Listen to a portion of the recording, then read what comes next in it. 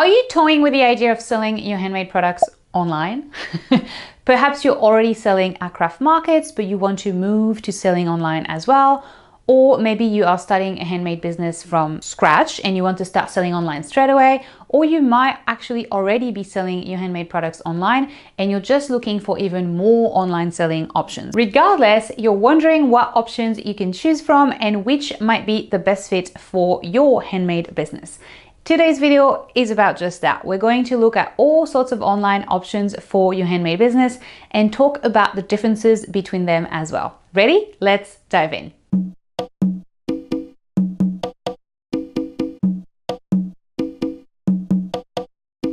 Bonjour, my name is Deb and I'm the founder of TIZZIT.co, a membership community for makers and handmade shop owners, just like your fabulous self. You can learn more about our community, TIZZIT HQ, via the link below this video. But for now, let's jump straight into today's conversation, where to sell your handmade products online. When you are looking to sell your handmade products online, there are different categories, so to speak, of online selling options.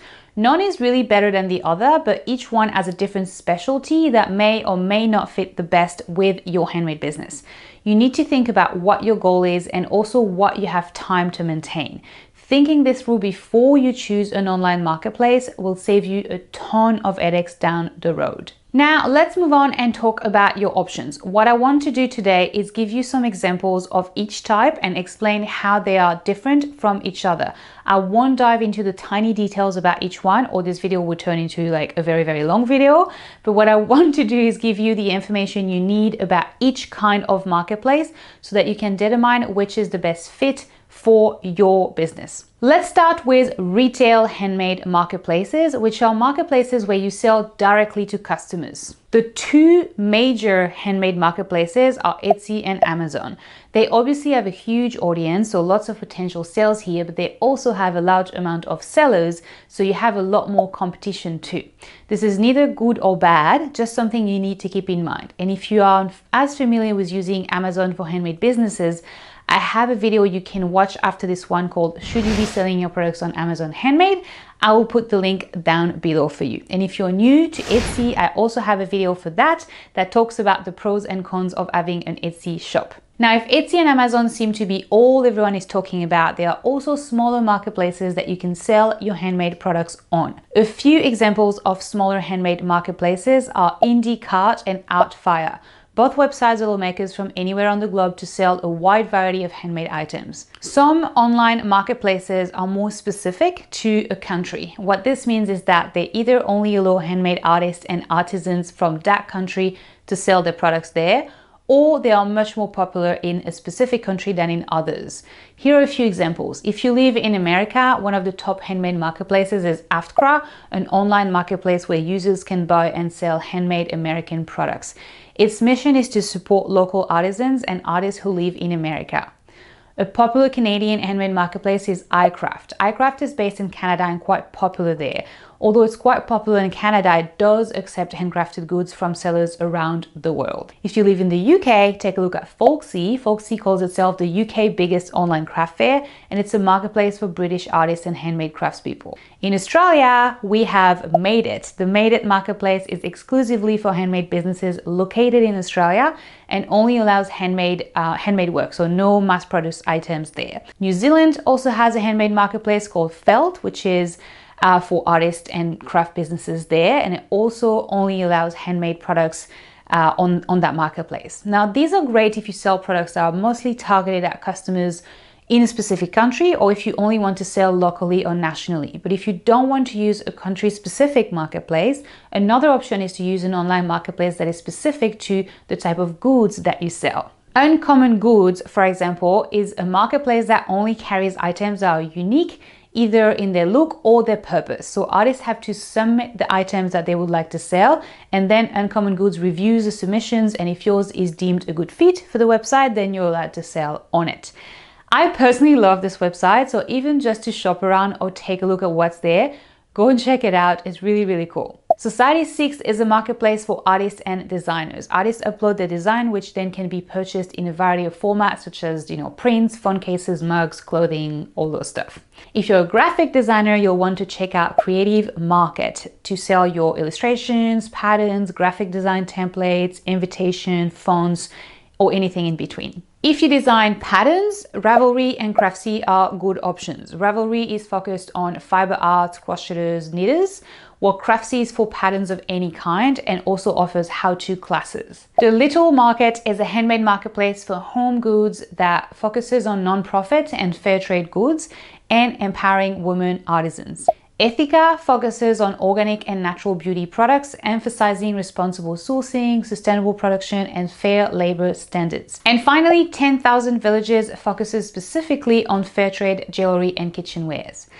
I'm sure there are many, many, many more, but this gives you an idea of the variety of smaller handmade marketplaces out there to choose from. Now, if you're interested in selling your products directly to retailers, you could consider using a wholesale handmade marketplace.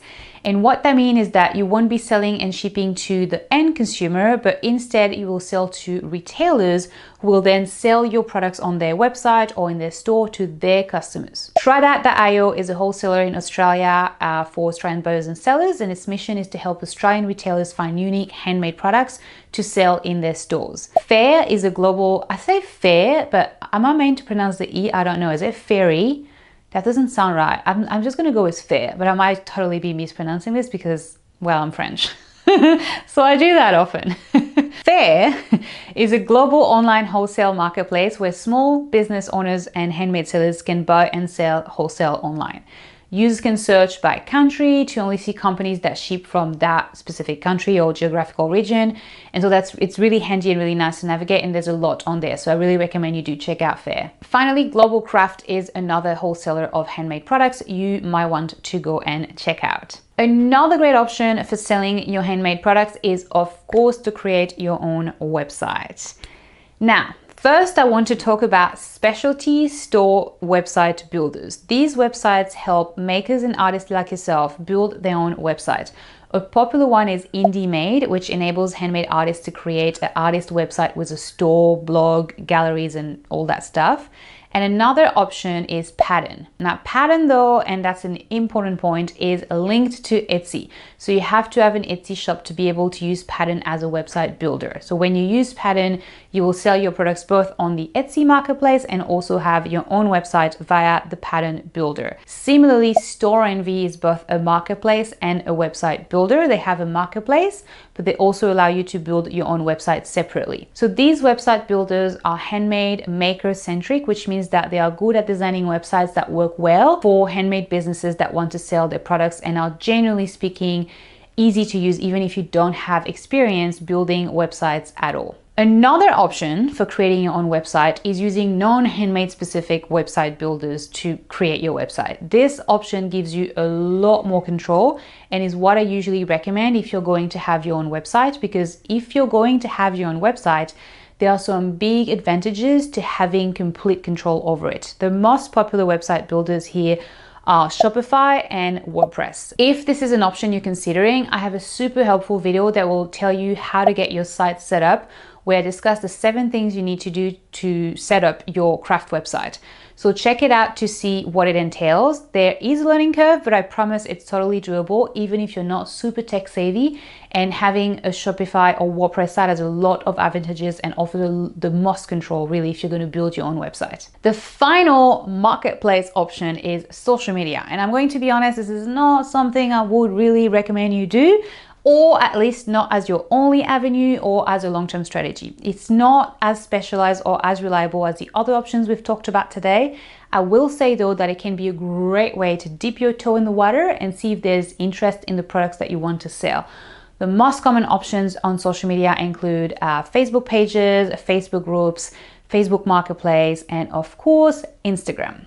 What you need to remember about these options is that they are for selling anything and everything. So you don't have an audience of people who specifically want to buy handmade products on there. Now, using these mediums to direct people to your shop is a whole different ballgame and can be a great marketing strategy. But in this case, we're talking about choosing social media to be your one and only shop, which is a lot of limitations. So selling on social media, yes, but as an add-on to a marketplace or a separate website, not as the only place people can shop your items. Now, after hearing all of these options, you might be thinking, Deb, I can't believe you did not mention this one. So if you had one you'd love to recommend or bummed I forgot to mention, A, sorry, I could not possibly fit them all, and B, please let others know in the comment below. It's always great to support each other by sharing this type of information. Also, if you'd like me to do a deep dive on a specific platform, let me know also in the comments below so that I can do it in the future. And if you're still debating whether you want to sell your products on a major platform or a smaller one, and this video has left you curious and wanting to learn more about Etsy, be sure to check out my pros and cons of Etsy video next. It should be displaying on the screen, and it will help you decide whether it's a good fit for your business or not. I'll put the link below as well. Thanks for watching. Check out the links below, and until next time, au revoir.